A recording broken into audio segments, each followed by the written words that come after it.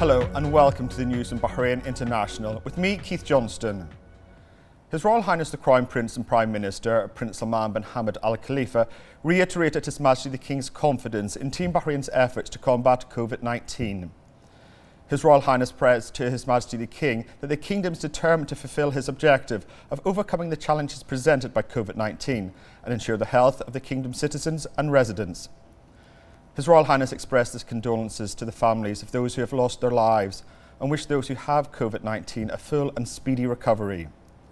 His Royal Highness highlighted the efforts of the people of Bahrain, from those involved directly in maintaining public health to those whose dynamism continues to sustain the economy despite the challenges being faced.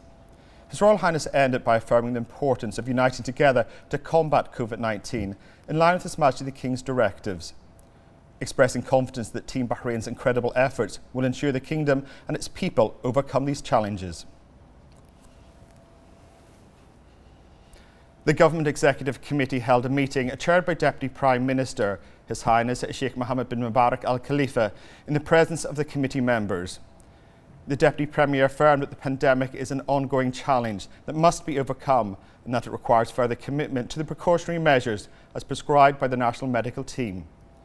He affirmed that the safety and health of the citizens and residents are the top priority, as per the vision of His Majesty the King and the directives of His Royal Highness the Prime Minister. His Highness also affirmed the importance of awareness of the risks of spreading the virus and called on all to vaccinate to allow the frontline workers to carry out their duties to protect society from harm. Based on the presentation by the medical team, the following measures were decided: increasing the number of daily vaccinations, intensifying rapid testing, updating protocols for active cases and close contacts, and suspending commercial activities, with notable exceptions from May the 27th to June the 10th. Schools and training facilities will also be closed, and working from home up to 70% capacity will be implemented. The committee affirmed the importance of continuing to observe all precautionary measures by all. The National Task Force for Combating the Coronavirus yesterday held a press conference to highlight the efforts made to contain COVID-19. During the press conference, the task force announced new measures that take effect from May the 27th to June the 10th, following approval from the Government Executive Committee. Decisions undertaken include closure of malls, commercial shops, restaurants and cafes, except for delivery and takeaway services, gyms and sports halls, swimming pools, beaches and recreational centres and cinemas. Events, conferences and social gatherings in homes are banned, and salons, barbershops and beauty parlours are also closed. A work-from-home policy to cover 70% of the government employees is now in effect, as well as suspending in-person learning at schools and higher education institutions, kindergartens, rehabilitation centres, nurseries and training centres, with the exception of attendance for international examinations. Current travel procedures to the Kingdom of Bahrain to remain in effect. The following activities remain in effect: hypermarkets, supermarkets, grocery stores, bakeries, gas filling stations, private health clinics with some exceptions, banks and currency exchange services, and administrative offices whose activities are not to engage with customers. Also operative will be export and import distributors, automobile repair shops, construction, telecommunications and maintenance sector shops, factories and pharmacies. During the press conference, the Under-Secretary at the Task Force, Dr. Walid Al-Manah, outlined a number of decisions taken by the committee to reduce the spread of the virus as follows. 1. Expanding the capacity of daily vaccination at 31 vaccination centres across the Kingdom. 2. Increase the use of rapid antigen testing and allowing those with positive tests to go to drive-through centres for PCR tests. 3. The price of rapid antigen tests will reduce from 3 BD dinars to 2 BD, reducing the market price to 2.5 BD and allowing large companies to buy rapid testing for 2 BD from the government stock, with mandatory examination of employees who will not transition to remote work. 4. Home quarantine for those who test positive, while those over the age of 50 will be contacted by the Ministry, and those with acute symptoms, chronic disease, can head to the treatment centre for assessment. 5. Update precautionary protocol for those who have been in close contact with a positive case. Close contacts of an active case must also quarantine at home as soon as they are informed of their status and the active of the quarantine feature on the Be Aware Bahrain application. Symptomatic close contact cases above 50 will be tested on their first and 10th day of the quarantine, while those aged 49 and below will be tested on the 10th day of the quarantine unless symptoms develop. Those who wish to get tested may go to a private clinic with a list to be shared soon. Al-Manah indicated that the medical capacity for the mild to critical cases will be expanded and priority will be given to recruiting citizens, including doctors and nurses, according to the required specialisations, and to pay remuneration to volunteers working within the national healthcare efforts, assigning the transfers of emergency cases to the private sector and restricting the call centre 444 to basic services only. He affirmed that the updated procedures are in response to data that reveals that the vast majority of active cases or contacts do not require medical follow-up. He also emphasised that Bahrain has the capacity to increase testing, isolation and treatment demands, alongside scaling up plans if required. The Undersecretary at the Ministry of Industry, Commerce and Tourism, Iman Al-Dosari, reaffirmed the need for compliance with all precautionary measures to limit the spread of the virus. The infectious diseases consultant and microbiologist at BDF Hospital and member of the task force, Lieutenant Colonel Dr. Manaf Al-Ghathani, addressed the public's concern regarding taking early action to protect entry points, particularly airports, noting that the majority of cases are from the community spread. The consultant of infectious and internal diseases at Salmania Medical Complex, Dr. Jamila Al-Salman, concluded by underlining the Ministry's commitment to continue to report full transparency and urged avoiding spreading rumours that may cause fear among citizens and residents.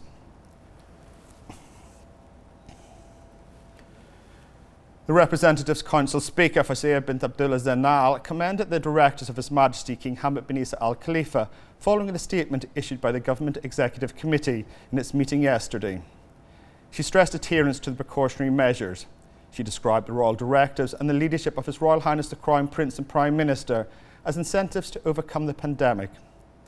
She underscored the importance of cooperation between the executive and legislative authorities and pledged support to all decisions of the National Medical Team.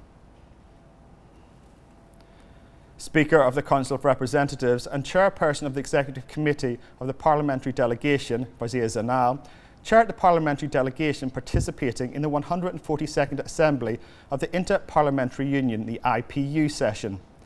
She affirmed that Bahrain has been successful with the leadership of His Majesty the King in taking proactive measures to contain the pandemic, based in support of human rights and public freedoms, thanks to the efforts of His Royal Highness the Crown Prince and Prime Minister. The Speaker noted that parliamentarians should aim to ensure that people of low-income countries have access to treatment and vaccines in order to reach societal immunity. Shura Council Chairman Ali bin Saleh Al Saleh praised the reassuring message of His Majesty King Hamad bin Isa Al Khalifa to citizens and residents on the Kingdom's ability to overcome the coronavirus pandemic. The Shura Council Chairman expressed pride and appreciation of Bahrain's achievements under the leadership of His Majesty the King in combating the pandemic and praised the tireless efforts of the Executive Committee, spearheaded by His Royal Highness the Crown Prince and Prime Minister, Bin Salman bin Hamad Al Khalifa. The Shura Council Chairman stressed Bahrain's keenness to mitigate the spread of the virus to protect citizens and residents alike. The Minister of Information, Ali bin Mohammed Al Ramehi, paid tribute to His Majesty King Hamad bin Isa Al Khalifa, hailing his keynote royal address, which reassured citizens and residents. He said that the royal message reflected His Majesty the King's keenness on protecting the health and safety of citizens and residents, as well as the efforts of His Royal Highness the Crown Prince and Prime Minister to combat the pandemic and achieve safety and security for all. Al Ramehi lauded the royal confidence in Team Bahrain, led by His Royal Highness the Crown Prince, which ensured pioneering achievements across various fields, along with frontline workers. Al Ramehi affirmed that the Ministry of Information and all of its affiliates will remain a fundamental supporter of the Bahrain team and a mirror for all national efforts in all fields. The Minister of Industry, Commerce and Tourism and the Chairman of the Board of Bahrain Tourism and Exhibition Authority, Zayed bin Rashid Al Zayani, met with his Saudi counterpart, with whom the government's projects and the development of the bilateral ties in the field were discussed. The Minister also met with his UAE counterpart, with whom further development of bilateral ties were discussed. He also met with the Iraqi Minister of Culture, Tourism and Antiquities to discuss the latest developments in the field of tourism in the region. The Minister also met the Jordan Tourism and Antiquities Minister, whereby the importance of exchange of expertise was affirmed. He also met with his counterpart from the Maldives, with whom the bilateral relations were discussed. Finally, the Minister met with his Lebanese counterpart, with whom he affirmed the importance of increasing economic exchange. The Minister of Industry, Commerce and Tourism and his accompanying delegation participated in the 47th meeting of the Regional Committee of the World Tourism Organization, the UNWTO, held in Riyadh. The meeting is chaired by the UAE with the participation of UNWTO Secretary General Zurab Polilakashvili, a number of ministers of tourism from the Middle East and representatives of the committee's member states. Al-Ziani stressed the importance of the meeting at the time when the region is undergoing major changes to solve problems facing the tourism sector in the Middle East. The meeting discussed tourism fields, including mainly 2020 to 2021 action plan and the delegation of the host country of the World Tourism Day 2023. Bahrain has been re-elected member of the Executive Council of the World Tourism Organization, the UNWTO, to represent the Middle East region, along with the United Arab Emirates during the 2021 to 2024 period. Bahrain was also re-elected member of the UNWTO's Credentials Committee during the elections held in the sidelines at the 47th meeting of the UNWTO's Regional Commission for the Middle East, organised by the Saudi Tourism Ministry. The Minister of Industry, Commerce and Tourism extended sincere congratulations to His Majesty, King Hamad bin Isa Al Khalifa, and His Royal Highness the Crown Prince and Prime Minister. He said that the achievement reflects His Majesty the King's aspirations and is the positive outcome of the government's support for the tourism sector. The Minister of Industry, Commerce and Tourism participated in the opening ceremony of the World Tourism Organization, the UNWTO's Regional Bureau in Riyadh. The ceremony was held under the patronage of the UNWTO Secretary General, Zurab Polilakashvili, and the Saudi Minister of Tourism, Ahmed Al-Khatib, in the presence of a number of Ministers of Tourism. The session is held in conjunction with the Tourism Recovery Summit in Riyadh to coordinate policies and initiatives of 12 countries in the Middle East, promote tourism, products and cooperation in the field. The establishment of the first Tourism Academy in Riyadh was also announced. In line with the Royal Directives of His Majesty the King and in support of the discussions of the Government Executive Committee chaired by His Royal Highness the Crown Prince and Prime Minister, and in accordance with the recommendations of the National Medical Task Force for Combating COVID-19, the Central Bank of Bahrain, the CBB, issued a circular to all retail banks and finance companies to provide the option of postponing loan repayments. The option to defer loan repayments for an additional period of 6 months applies to all individuals and companies until the 31st of December 2021. It will apply without deferral fees, any increase in the amount of instalments or increase in the interest or profit rate, provided that the interest rates applied by the banks are calculated on these loans during the deferral period. The Governor of CBB, Rashid Al-Maraj, stated that these arrangements were made in coordination with the financial sector to support various economic initiatives, to alleviate the economic impacts of the pandemic and maintain a sustainable growth path. Based on the decisions issued by the National Task Force for Combating the Coronavirus, the General Directorate for Traffic called to benefit from the electronic services provided through the e-traffic application and the e-government portal. It noted that the visitors are restricted to entering the General Traffic Directorate building and the service centres of those who have received a coronavirus vaccination or those who have recovered from the virus over the age of 18 and must display the green logo in the Be Aware Bahrain application. It also stated that the provision of traffic services continues in the main building and in external centres with advance appointments commensurate with the precautionary measures. The Ministry of Education has directed schools to comply with the measures announced by the National Medical Task Force for Combating COVID-19 and which were approved by the Executive Committee regarding suspension of students' in-person attendance at all public and private schools, higher education institutions and kindergartens, and switch to remote learning from May the 30th until June the 10th. The Ministry of Education said that the measures do not apply to students' attendance of international exams. The Ministry also committed to remote work policy at the rate of 70% and prepare the necessary schedules. The Ministry of Labour and Social Development announced the suspension of in-person attendance at licensed rehabilitation centres, nurseries and training institutes, directing people to switch to online learning. The move followed the decisions announced by the National Medical Task Force for combating COVID-19 and which were approved by the Executive Committee.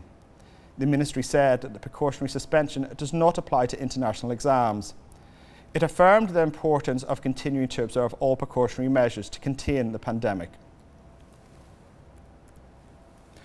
The National Oil and Gas Authority's Chief Executive Officer, Nasser Sultan Al-Suwadi, signed a deal with Stockholm Environmental Institute to establish a national knowledge platform for the water sector in the Kingdom. That will be a reference for all information related to water and its various sectors. The platform will contain the decision support system that links data, studies, complex analytical models and data analysis tools by all water-related sectors to support decision-making to make appropriate decisions. To speak more about this issue, we are joined on the phone by the Project Manager of the Green Climate Fund, Engineer Hussein Maki. Hello, Engineer Hussein. Hi. Hello.